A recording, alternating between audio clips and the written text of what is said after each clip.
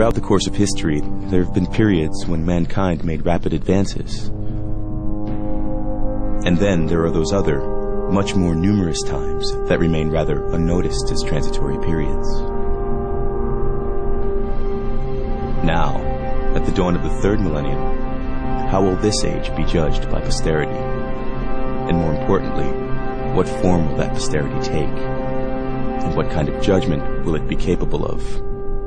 For soon, much sooner than we anticipate, mankind as we currently know it might radically change.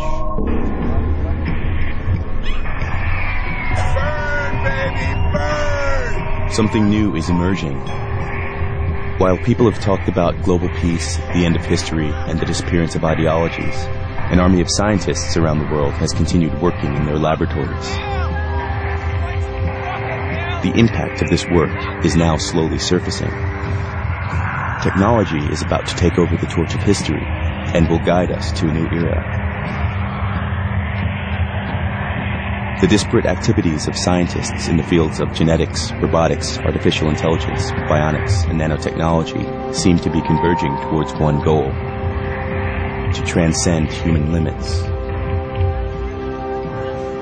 It will lead us inexorably towards a transhuman age, an age when more evolved species will leave mankind behind as a fossil in history.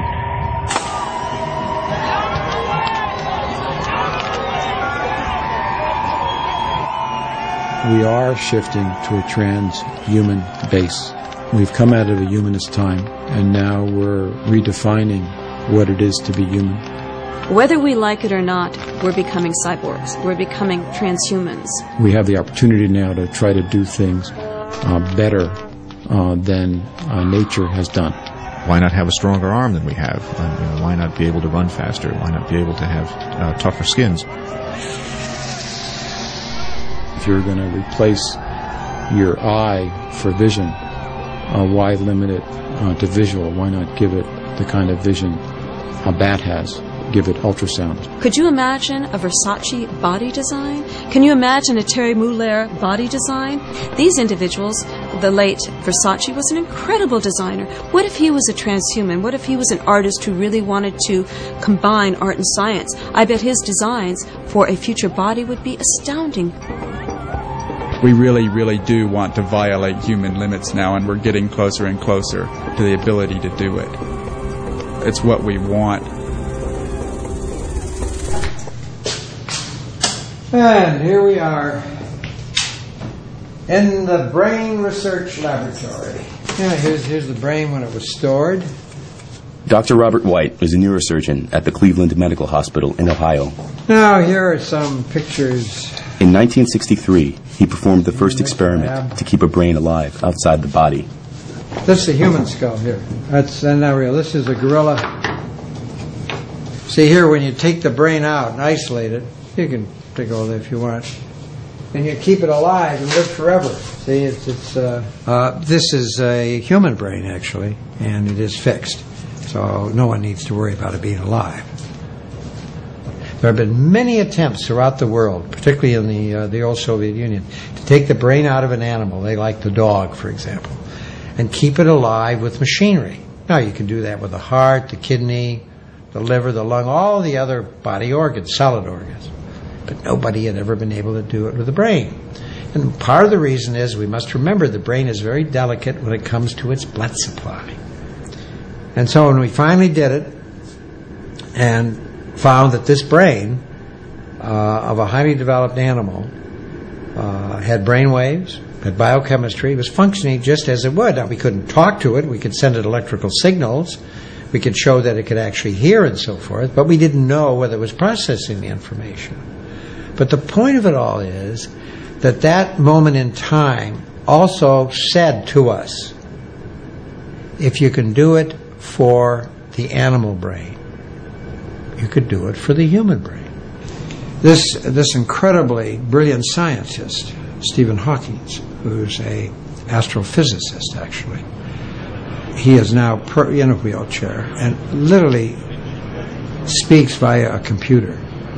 And some people, perhaps unkindly, have described this wonderful man as sort of a head on a computer, basically.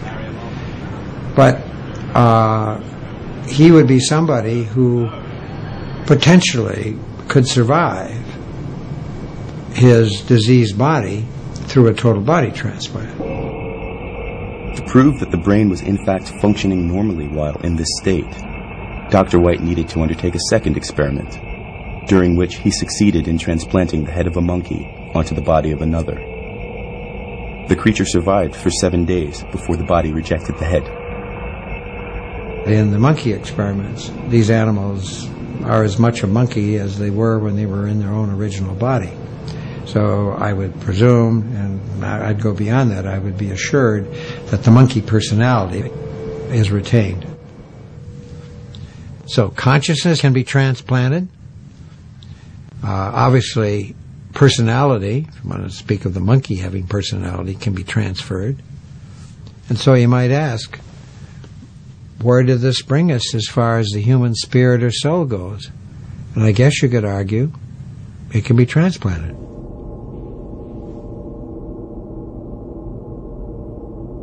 We are now becoming the objects of conscious design. And the implications of that are just enormous, because until now, we've been reshaping the world around us.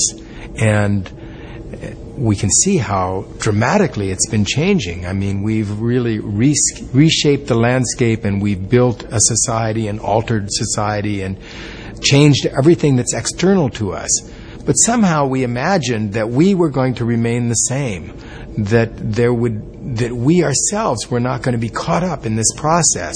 And that's not, in fact, true. We are going to remake ourselves. And it's very difficult to deal with, because it will rip free all of the anchors that have until now told us who we are as human beings.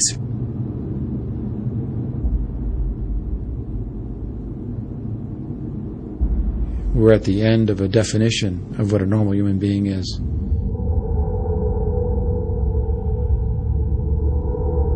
Every living thing is defined by its DNA code.